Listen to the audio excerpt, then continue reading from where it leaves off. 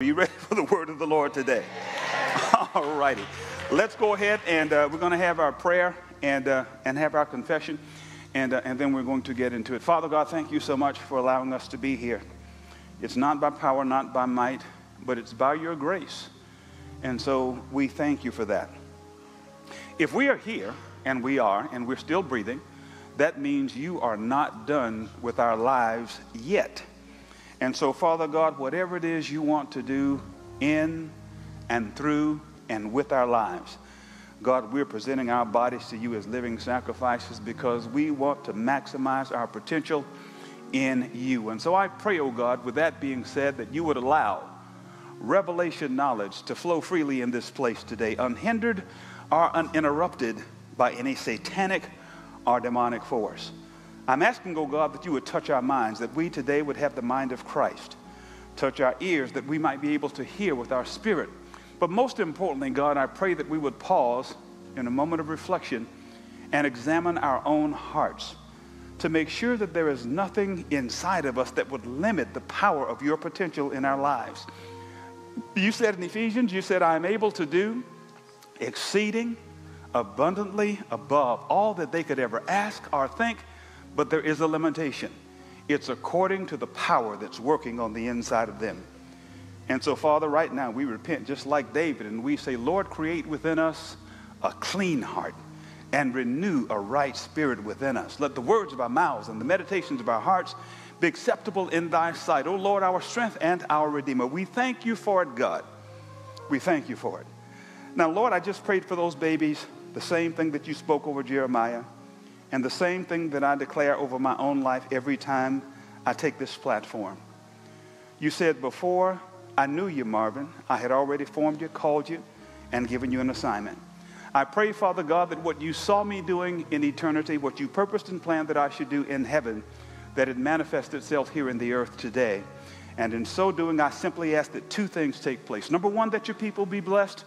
Number two, that your name receive all the glory, all the honor, and all the praise. We thank you, and we believe that we've received everything we just asked for in the wonderful, the marvelous, the matchless, the majestic name of Jesus the Christ, King of kings and Lord of lords.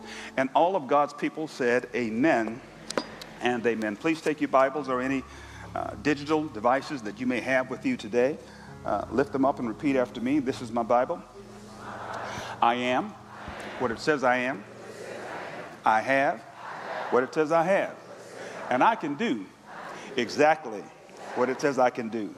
I am a believer. I'm not a doubter. I am a doer and not just a hearer. This is the word of faith for my life. Faith comes by hearing, and hearing by the word of God. And I shall be all the better after having heard God's word. Receive that one more time with a praise. Hallelujah. Amen and amen. We are going to continue with the message that I started last week. And for some reason, I felt rushed. And so I want to go ahead and do a review and really take my time into getting into part two of this message, because the messages that you hear at the head of the year, at the beginning of the new year, should be the messages that stick with you and that you reference throughout the rest of the year to see whether or not you are on course spiritually. And it is so important to me, as this is just the way I am as a pastor. My greatest joy comes seeing you experience your greatest success. My prayer for you is that at the end, be it the will of God that we live, is that at the end of 2024, you can look back over that year and say, look what the Lord has done. And so what I'm trying to share with you are principles that I believe will help you have a successful new year in 2024. How many of you want to do better in 2024 than you did in 2023? It should be a natural progression. If you are a logically thinking person, that I want to do better in 2024 than I did in 2023. I want my marriage to be at a different level. I want my finances to be at a different level. But most of all, I want my relationship with my Heavenly Father to be at a different level. And I believe if you'll follow these strategies, you see, you're waiting on God to do something for you, and God is waiting on you to do something for yourself. So stand to your feet. Let's go ahead and take a look at these two scriptures. And then I'm trying not to rush and talk fast. I want to take my time. And you all ready? Yes, sir. All right, let's read.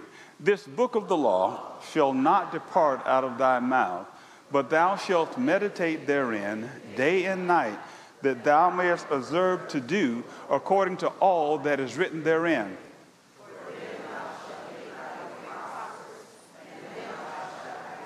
You all didn't read that to me like you read it with a sense of understanding or passion. Let me give you some context about this scripture. This is written by a young man whose name is Joshua. He was a mentee of a man whose name was Moses. He was very familiar with the temperaments of the people of Israel. He knew that they could be kind, but he also knew that they loved to throw rocks. And now Moses was dead, and he has this awesome, huge task that all of a sudden has been dumped on him. And God gives him directions, and he tells them, if you do this, don't be afraid. If you do this, you will succeed.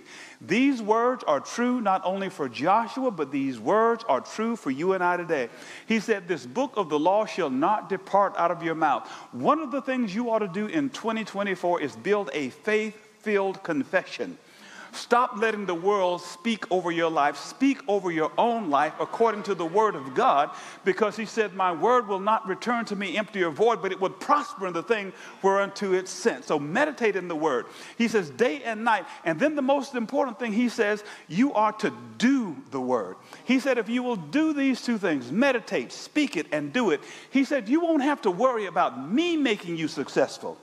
You will make your own way successful in life. The next scripture before we go today is Proverbs chapter 18 and 15, and we have that in the Message Bible. Wise men and women are always learning, always listening for fresh insights. All right, you all may be seated.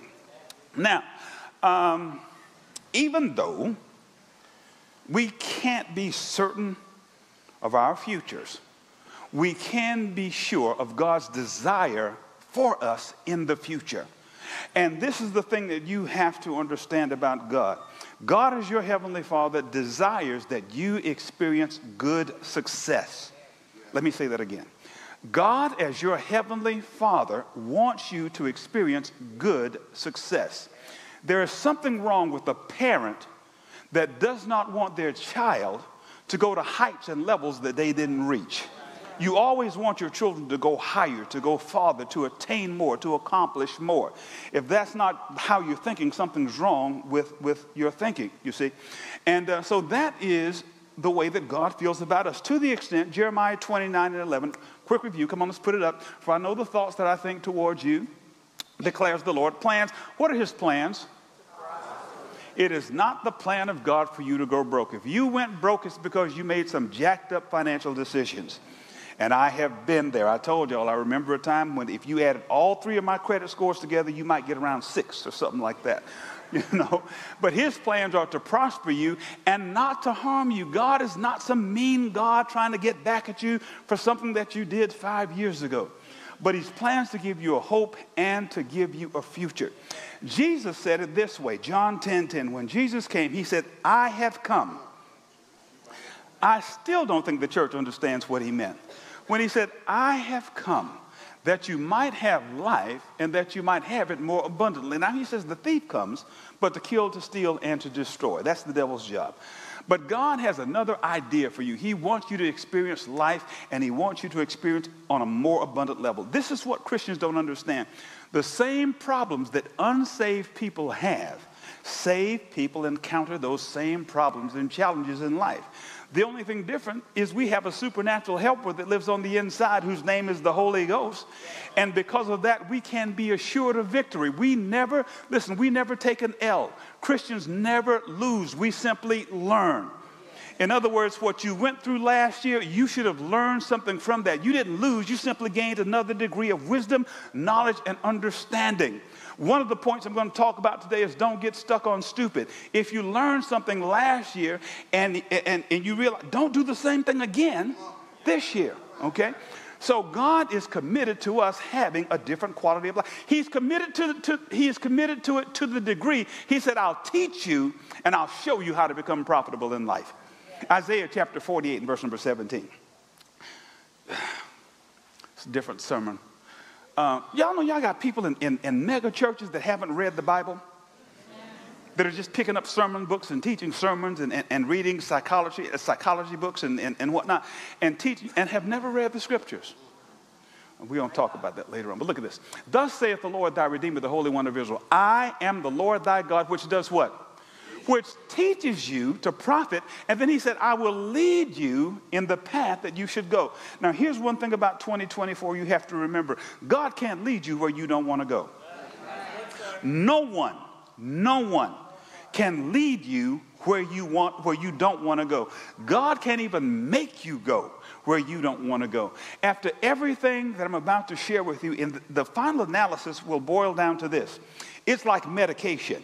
If you go to the doctor and the doctor writes you a prescription and he tells you to take all of this until all the medication is gone, what do we do? What do I do? Okay, I don't know what y'all do. All right. Have you ever gotten a prescription and you took it until you felt better? And when you felt better, that's why we have a lot of scripts in the thing right now, because we didn't do it according to instruction. We did it until we felt better, and then we stopped, okay? Now, if you get sick again, it's not the physician's problem. It's your problem because you didn't do what you were supposed to do. And so it's the same way. You know, it's like a pattern. How many of you sew? See, women don't do that too much, but I grew up in a different era. Women sewed. They went and they got patterns from McCall's and what's some of these other McCormick. They had patterns, right? Now, and I'm trying to tell you this is because if you'll follow these principles, you're going to get the desired outcome. When you get a pattern, there is a picture on the front of the pattern that shows you what the finished product should be. So you buy the pattern because you want the end result. You don't buy the pattern unless you want the end result. But when you open the actual pattern, a finished dress is not in the pattern. When you open the pattern, there's something like parchment paper. And there's some of y'all have never seen this. I saw this growing up because I lived in a house full of women. And so you have these pieces of parchment, and you have to take the parchment, you have to put it on a piece of cloth and cut it according to the guide. Now, all of those individual pieces left by themselves and just hanging on the table look like nothing.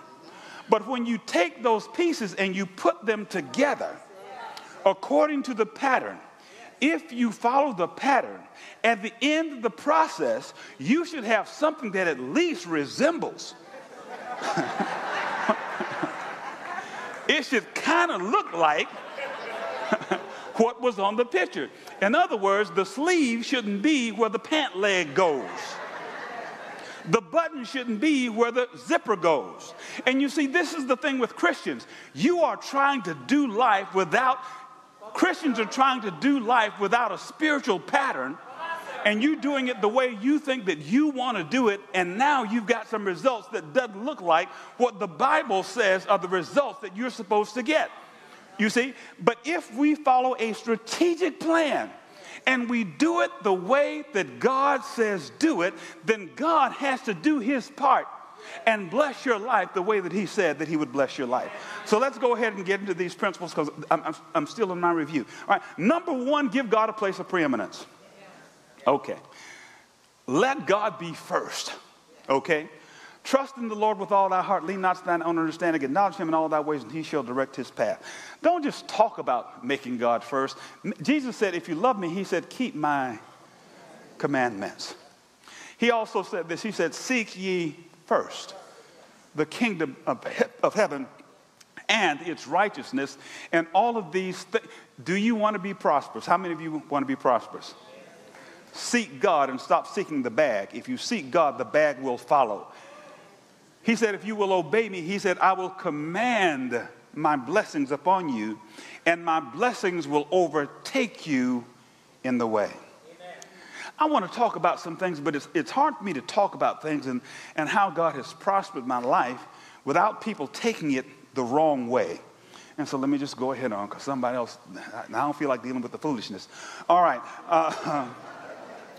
But here's the thing.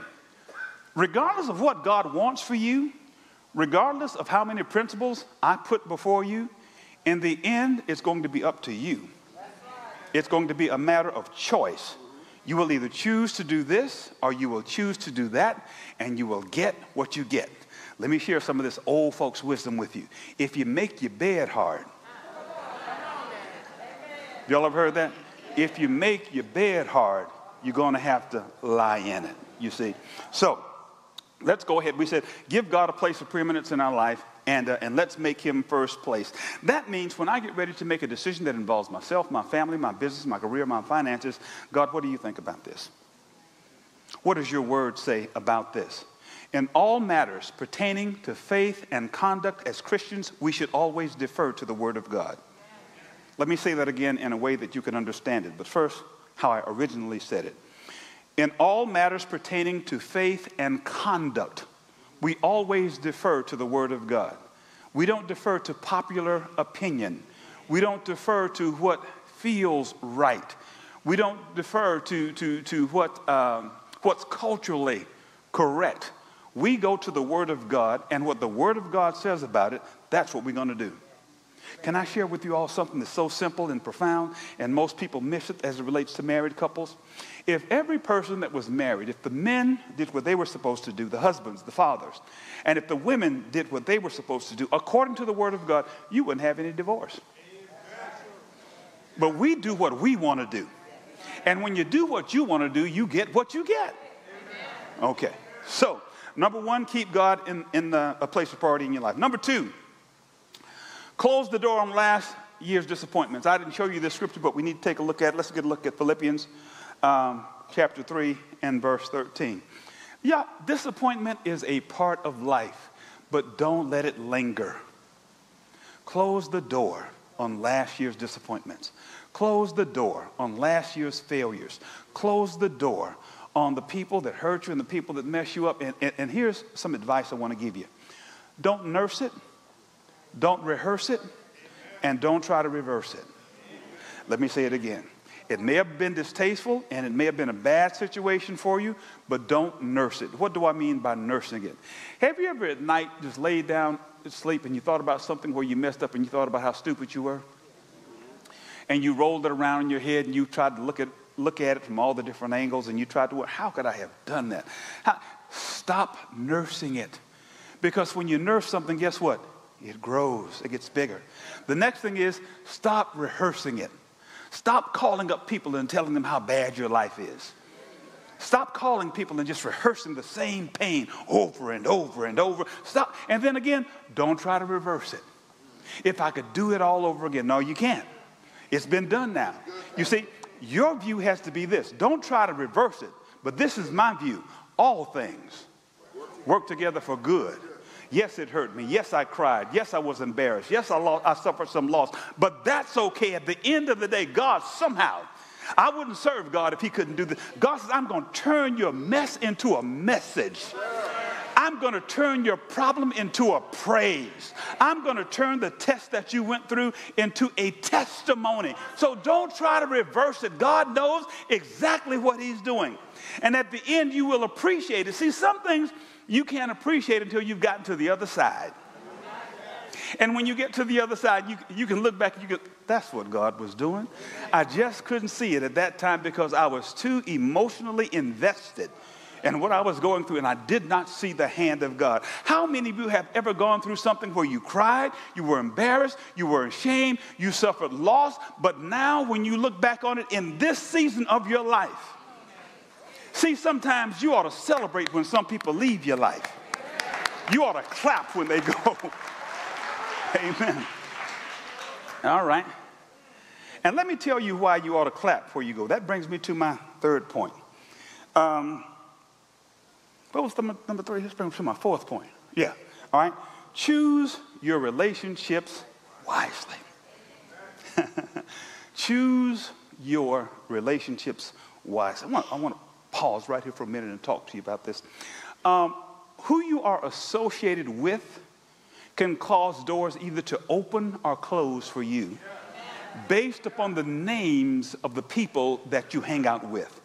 They may not know anything about you, but they know the folk that you hang out with. Be careful about choosing right relationships. We have a musician that we lost. I don't mean like dead or nothing. He just moved. He and his wife, and they're up in Delaware right now. And it just so happens that this musician who moved to Delaware ended up auditioning for a job at my pastor's church, First Baptist Church of Glen Arden. You're talking 30,000 plus members. And it's funny how God worked. No, I don't know if God worked out, but anyway, they had an opening for the musician. He was there. And my pastor got on the phone, and he called me. He texted me. We started texting back and forth. And he asked me, he said, who is this guy? You see? What I'm telling you is carry yourself so that whenever you leave or wherever you go, the folk that you left behind have no problem saying, hey, this is your guy right here. You know, and here's the thing about me. It's not your talent. It's not your gift that impresses me. What impresses me is your heart and your spirit. You see, musicians come and go all the time. I don't care if you can play till everybody just falls out and faints. If you got a nasty attitude, a nasty heart, and a sinful life, you're not going to play here at the River of Life Christian Center, because I'm not concerned about your gift. I'm concerned about your heart. You see? Amen. And so be careful about choose your relationships wisely. 1 Corinthians chapter 15 and verse 3, be not deceived. Evil communications corrupt good manners. Have you ever thought about this? The greatest king in the history of Israel, in the biblical history of Israel, is a man whose name was David. Now, David was, it's funny, he was hit or miss. Either he was doing good or he was doing something crazy. He had a lot of problems in his life. He was a horrible parent. He had a dysfunctional family. Not only was he a horrible parent with a dysfunctional family, he had flesh issues. If you read your Bible carefully, David wrote about one time his loins were on fire. Now, read your Bible. I'm not making this up. I don't know too many things that make your loins get on fire except for... But I want you to think about this. I guarantee you, when you get in trouble, what book do you go to? Psalms. Because it brings, now, why can we relate to the book of Psalms so well? Now, because all of us have parts of David in our lives, whether you like it or not. But think about this great man of God who had ups and downs, hills and valleys. He had victories and he had defeats. When he sat down and he began to write the Psalms, the very first psalm that he wrote had to do with choosing right relationships. Put Psalm, it's not in my notes, put it up there. Blessed is the man. What David said is this. David said, if you want to have a blessed life, be careful who you rock with. He said, blessed is the man that walketh not, can I get my scripture, in the counsel of the ungodly, nor standeth in the way of sinners, nor sitteth in the seat of the scornful, but his delight is in the law of the Lord, and in his law does he meditate day and night, and he shall be like a tree. But we don't want to go that far, but let's look at this. Okay. Back up. Okay. Do you see the progression? Walking. And if you keep walking with him, after a while you're going to stop, and you're going to start standing. And if you keep on hanging out, then you're going to just sit and get comfortable. Be careful who you, okay. I want to frame this in a nice way because I'm not judging anybody's mess. I don't want to perpetuate or keep something going. But a couple of weeks ago, social media was abuzz about a prominent televangelist. You all would know his name if I called it. And what the Lord asked me sometimes when situations occur like, hey, Marvin, what did you learn? Be careful of the environments, because if you don't go some places, people can't say you were there.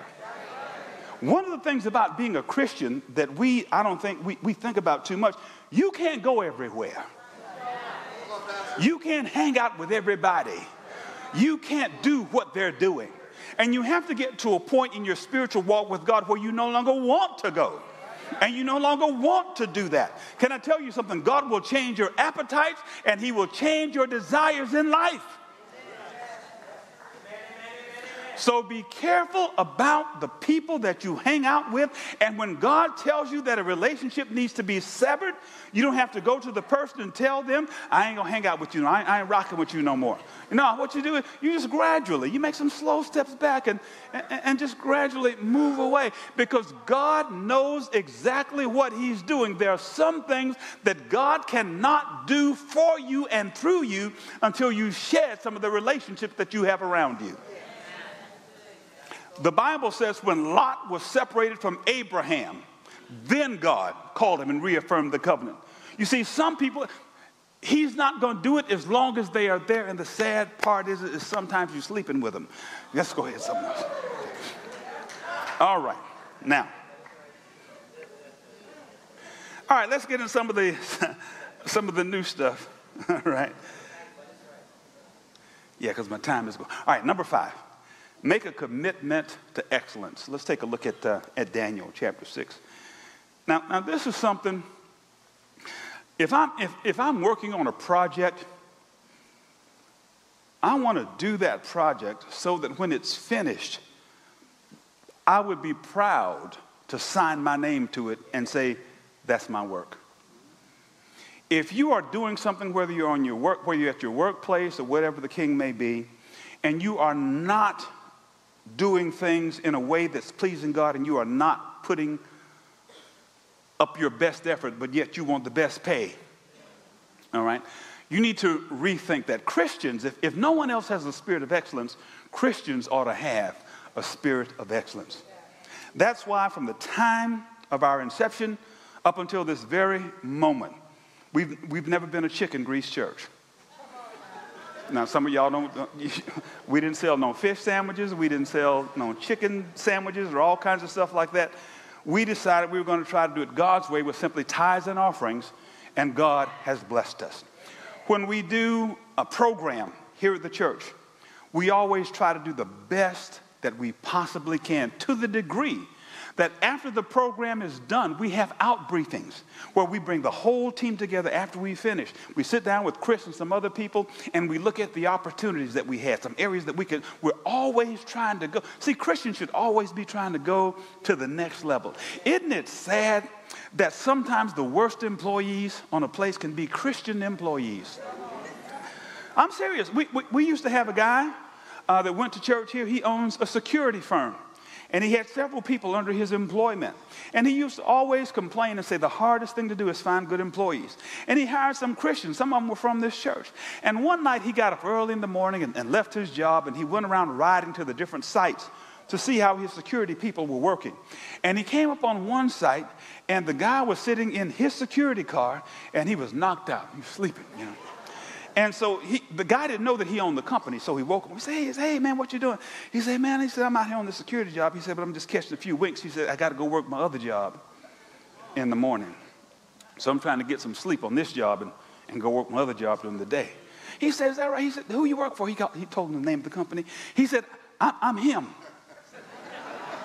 He said, give me your stuff, get out of the car, and leave. I'll stay here for the rest of the night. And here's the thing. It was a Christian. You see? And so you never want to be in a situation, you know, you playing Kirk Franklin, you got a cross around your neck and all kinds of stuff. But you're the first person that gets in trouble at work. As a matter of fact, work starts at 8. You roll in 8:30, 8:45. The day is over with at 4, 3:30. Your stuff is packed, and you made your way to the break room because you're gonna slide right on out there. I ain't giving these people all of my effort. They don't pay me enough. But do you know what the scripture says? The scripture says we are to work as unto the... Okay. When you have a spirit of excellence, people will promote you. The people that we try to hire and the people that I try to keep around me are people that have demonstrated that they have a spirit of excellence. They're going to do it the best that they can do, you know. And I'm telling you, it is a blessing when you have people that are in your circle that believe in the power of excellence. But here's the thing. There's the power of excellence. There's the pursuit of excellence. Then there's something that's called the persecution of excellence. What is the persecution of excellence? Let's go back to the scenario I just gave you, okay? You've got this new job, right? It's paying you better than you've ever been paid before. The job starts at 8. You show up at 7:30 every morning. The job is over with at 4. You leave at 4:30 every day. The people that don't have a spirit of excellence, after a while, they're going to question you and persecute you because your excellence has now shined a light on their mediocrity. You see, until you came along, this was how we did it. But now here you coming in 30 minutes early. And then this is what they'll do. Hey, man, you don't have to come in that early. And then when they leave late, come on, man, we're going to go by the bar. It's happy hour. Come on and go with us. You see? And then when you don't do that, when you decide, I'm going to do this because God gave me this job, I'm going to work as unto the Lord, now they're trying to get you fired. They're trying to get you fired because your excellence shined a light on their mediocrity, and they want to get you out of the picture. Can I tell you something? It's the same way in church. It's the same way in church.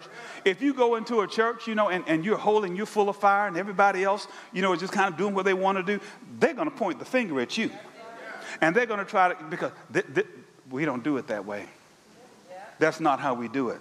But in your mind, it's like, I'm doing this God's way. It's not about how your way or this way. I'm just trying to do God's will and do it God's way. Now all of a sudden they don't like you. They're lying about you, talking about you. Every time you get put in a leadership position, because you got that leadership position because excellence was all over you, favor was all over you, and now all of a sudden they try to tear down what you're doing. You see? And so there is a persecution of excellence. Boy, I want to bring this home so bad. I'm talking about my house.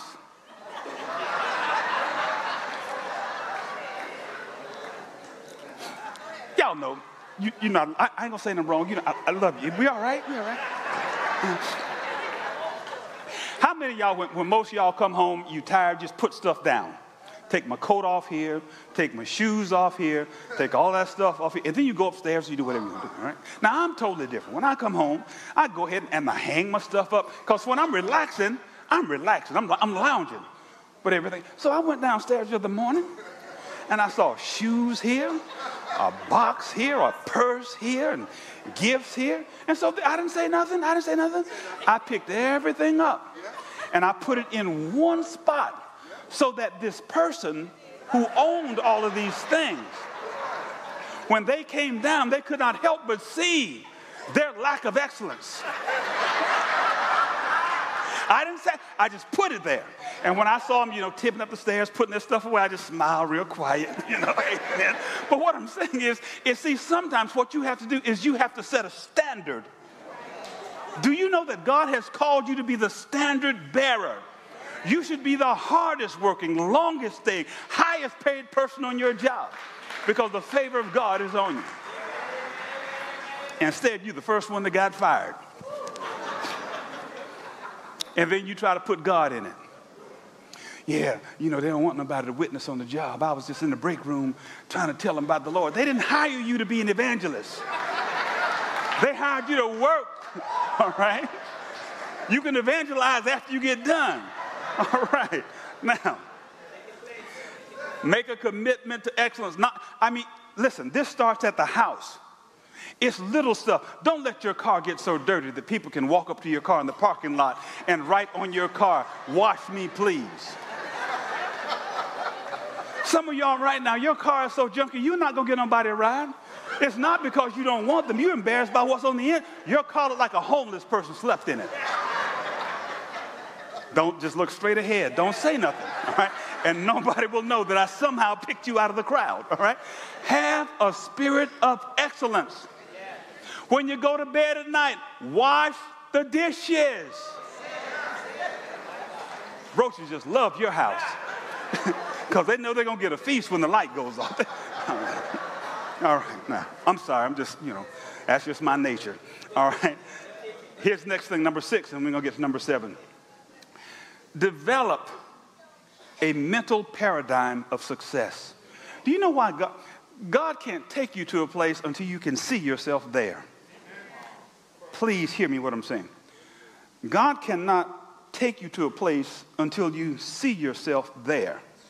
And you have to remember that exposure brings expansion. I'm going to say it again. Exposure brings expansion. When I see it, if I never see it, I can't believe for it. But when I see it, I'm exposed to it, and now I can release my faith to expand to it, you see. And so you have to have a mental paradigm for success. I wish you all could understand how God made us. It is amazing how God has made us. All right, let me give you a good example. And we have no idea what part our mind and our thinking plays in the whole process. Okay, how many of you have ever lost your keys? And when your keys were lost, what do you say? I lost my keys. I can't find my keys. As soon as those words left your mouth, believe it or not, your brain shut down as it relates to your keys. You can walk all around those keys and not see those keys. A person can walk in from the house while you're tearing up everything looking for your keys, and they'll say, Mama, your keys are right here. And you'll say this, if it was a snake, it would have bit me. It was right there. And why? Because you said, I have lost my keys. Okay? Have you ever noticed that when you go shopping for a new car and you test drive that new car, you don't have to buy it, but let's say you test drive it. When you leave the lot and you're driving home, you'll say, oh, that's the car just like the one we're going to get. And then you get to another, there's another one just like the one we're going to get. You get another, that babe, look, there's another one just like, guess what? Those cars were always there. But you didn't always see them or recognize them because your mind was not tuned. Jesus, if I could get y'all to get this. Start putting a picture of what you want in your life on your refrigerator. Paint a picture on the canvas of your imagination and water it with confessions from the Word of God and commit that thing to God. And you can believe, oh, Jesus. Deborah and I talk about this a lot. My parents never left the United States. I think they went to New York once, D.C. I can't remember a lot of trips that they've taken. You know, and they were nothing. That weren't bad people. That was just them. Okay. Had I stayed in that same mindset, but I began to do things. And I still do this. Deborah will tell you. I spend hours. Probably too much, sometimes on YouTube looking at places that I want to go. Then I look at people and how they got there. Then I try to find ways to curb the cost to get there. But now what I've done is I have an image in my mind. And you see, if I keep that image in my mind, after a while, I'll walk in what I thought about. Okay. The way that this thing goes is God wants you to, okay. Do you remember when David was getting ready to go and battle Goliath?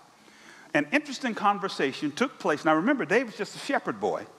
But an interesting conversation takes place between David, who is just a lowly shepherd boy, and the king of all of Israel, whose name was Saul.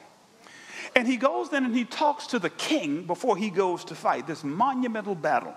This battle that they see no way in the world that he can win. They gave David about as much chance as a snowflake in Hades. I said that a nice way, didn't I?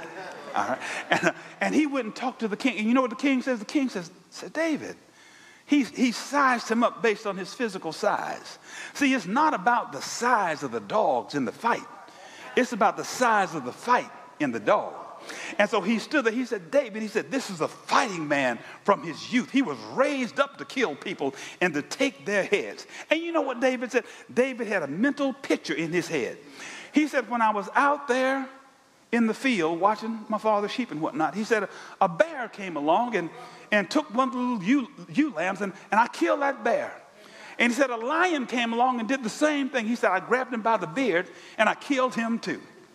And he said, this guy, Goliath, that's out here selling all these wolf tickets, he's going to be just like the lion and just like the bear.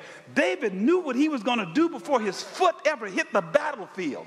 And Saul said, well, let me help you out.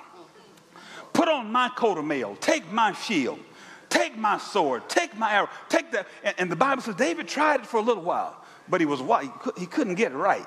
See, you've got to learn how to throw the rock that's in your hand and quit trying to use somebody else's tool. You see, And so David said, I'm not comfortable with, and can you imagine, here this boy is, he walks out to this huge battlefield, and all he has is a slingshot and 5 smooth stones.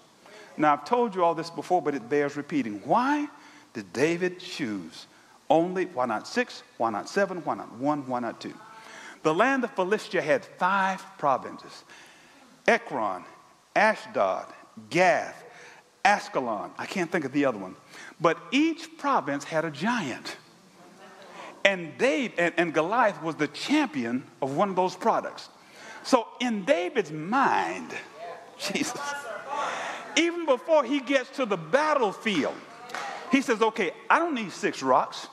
I got 1 for Goliath, and if the other one gets froggy and he jumps up, I've got 1 for him. And if he goes over and he grabs his other big brother over in the other camp, I got 1 for him. I'm not going to miss not one single time. I'm going to find my target that's the mental attitude that you have to have. I'm going to tell y'all something. All right, I'm getting ready to close. I got one more point. June, I stopped doing all physical activities. I stopped playing golf and all kinds of stuff like that until January. I'm getting back on the horse because I'm going to win this weight loss challenge. Y'all ain't going to beat me. I'm telling you right now, we're going to be cruising. I'm going to send y'all some videos. See, I told y'all. All right. But when I was golfing, I don't know if Danny told me he's going to play at another church. Ron may be here. But they will tell you, I talk more trash. I talk trash before we play. I talk trash while we're playing. And if I lose, I still talk trash. I just talk trash because I believe I'm the baddest guy that's out there. Now, my performance may not show it that day, but in my heart, before I hit the ball first, I'm bad. Don't even look at me when I swing my club. Hold your head down. Don't you know who's on the tee box? Sometimes my mentality is so jacked up, this is what I'll do on first tee. I'll say this. Approaching the tee box, the very first tee box, all the way from Greenville, Florida, #1 golfer in the world, Pastor Marvin A. Jackson. I'll give my own self some applause.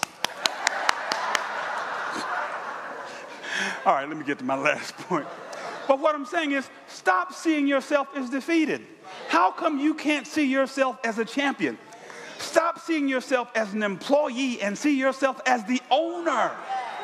Stop letting the culture put you in a little box and label and define who you are. They will put me in a box when I'm dead. I refuse to let you put me in a box while I'm alive. People see me doing all kinds of stuff and they figure, well, a pastor shouldn't be doing. I like videography. I like to do creative things. You know, I like to do all these kind of different things. I'm not that sober pastor who just sits around and doesn't do nothing, doesn't have any fun. I'm just a Sadducee. I'm sad, you see, all the time. No. I'm going to enjoy my life and I'm going to enjoy Jesus too. All right. Last one before we go. Develop a paradigm of success, a mental paradigm of success. Last one. For every milestone, stop, pause, and give God glory. Now, what is a milestone to you and what's a milestone to me? I do some little things that you all probably you think it's no account. Deborah knows about them. If I drive my car, and let's say we decide we're going to go for a drive. Sometimes we just go and ride around the city just to get out of the house. When I pull in the garage, and I turn off my car, you're going to hear me say these words. Lord, thank you for watching over me while I was on the road. Because I realized that a whole lot of things could have happened to me while I was driving, and it was nothing but the goodness of God that brought me home. You don't always have to be speeding for something tragic to happen on the road. I was watching a video the other day, and a motorcycle was just sitting at the intersection, red light. He was just sitting there. And an accident occurred over in the other lane facing him. He hit a car. The car went airborne while he was just sitting there. Guess where the car went? Killed him on the spot. So I don't take that as a small thing. When I get home, I say, Lord, thank you for keeping me. Now, something else that I do every single Sunday that the Lord sends. When I go home and I get upstairs today and I'm taking off my clothes, I'm going to say this prayer to God. I'm going to say, God, thank you for allowing me the honor of teaching your people today. Because I didn't have to be here. Somebody else could have been here. It is an honor to be able to stand here and to declare the wonderful works of God. And so when I get home, God, thank you, because I know that as soon as I leave, God can replace me with another that does it bigger, does it better, and does it better. So God, thank you for allowing this little boy from Greenville, Florida, to stand before your people, not only here. Do y'all know I'm beginning to realize I'm reaching folk, I'm getting emails from all across the country. People talking about how, because the internet or via television. So that is an honor. That is a privilege. And so what I'm saying is, for every little accomplishment that you realize that had it not been for God, I would not have achieved this. God, I want to say thank you. Listen, when you get that letter that says all of your student debt has been forgiven, you better throw up both your hands and say, God, I thank you. When you realize that God has healed something in a relationship or in your family, God, I thank you. Whenever you reach a milestone with God, pause. I don't care who's around you. Just say, God, I thank you.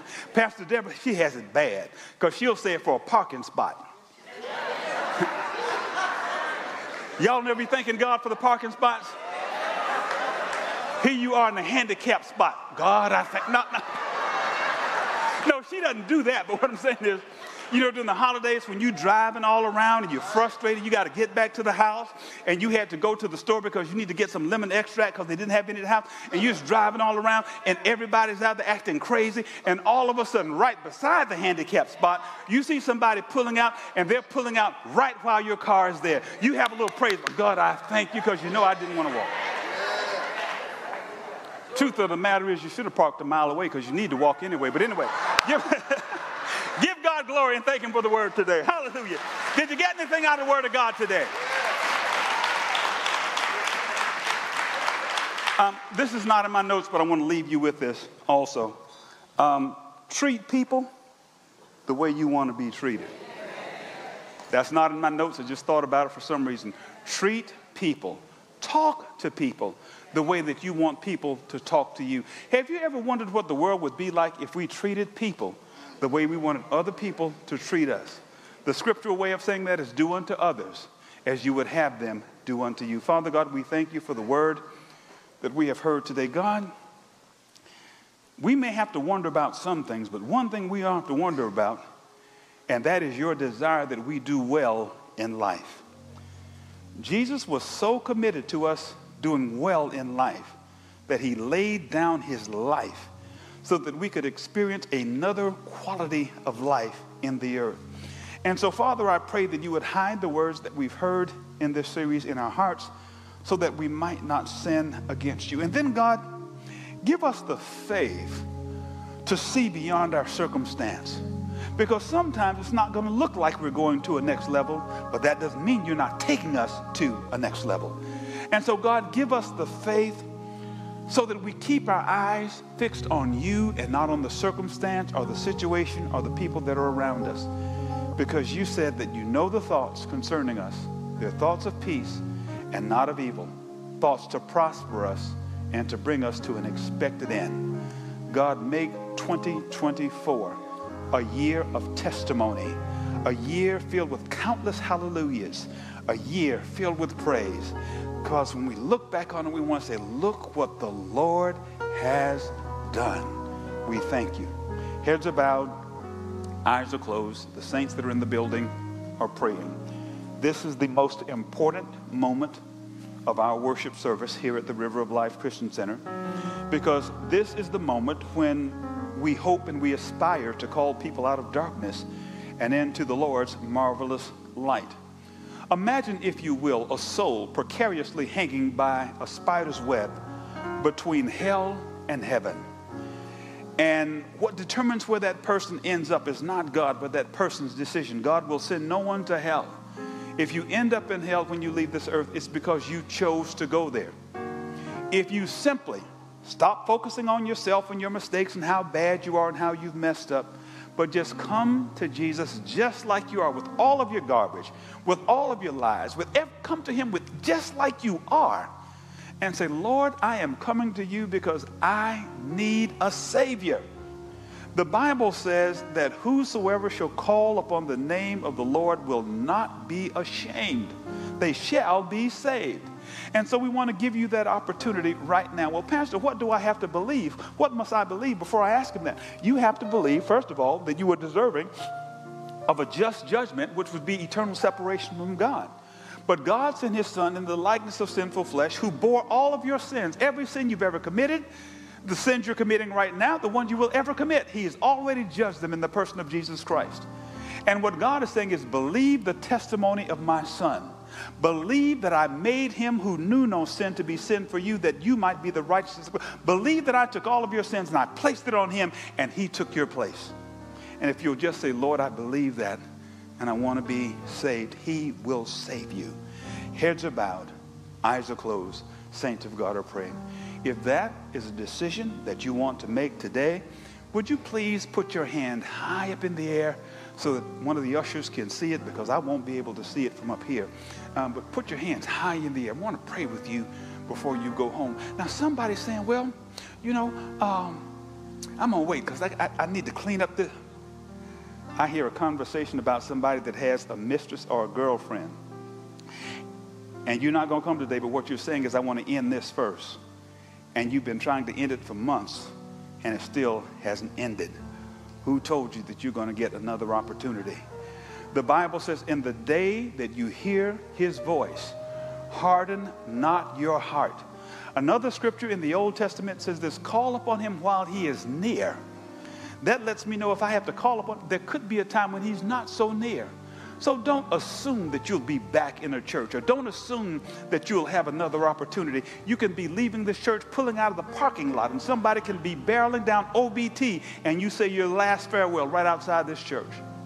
So don't take chances with this. So I'll ask you again, if you are in this place and you want to make that decision now, please raise your hand. Let me see it. Let's pray with you before you go home. Hallelujah. I do not see any hands that are raised. I'm not getting any signals from the ushers. So let's thank God that we have a house full of saved folk. Go ahead and give him praise. Where? Oh, God bless you.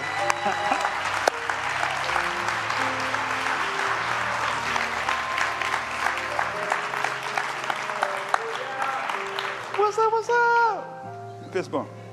What's your name? Jazz. I can just call you Jazz. All right, so you ready to give your life to the Lord? Jazz, look at me. Don't back up. Here's the thing. A lot of times, see, you made that decision here. There's some people that you know that are not here and that are not witnessing your decision that you made today. They're expecting you to return to them the same way that you left them. But now you have a challenge, because you're going to return to them as a new creature. The Bible says, behold, if any man be in Christ, he's a new creature. And so a lot of times, the pressure of going back to an old environment or old relationships with a changed heart is they expect you to be something that you're not anymore. Don't look back. Don't feel embarrassed. Don't feel bad about it. Stay focused on the Lord, and everything's going to be all right. Promise? Okay, there's a young lady over there, Thelma. She's going to take you to a private area. Give the Lord some praise. Hallelujah.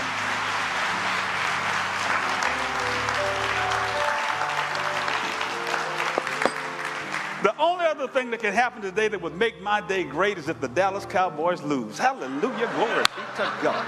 Amen. Did y'all get anything out of the Word of God today? Put those 7 principles, listen. Put those 7 principles in a place where every now and then you can go back and you can look at them. All of our messages here at the River of Life Christian Center are free. You can always get them on the YouTube channel. You can go back and you can listen to them and you can rehearse them. Thank you so much for taking the time out of your busy schedule and sharing it with us today.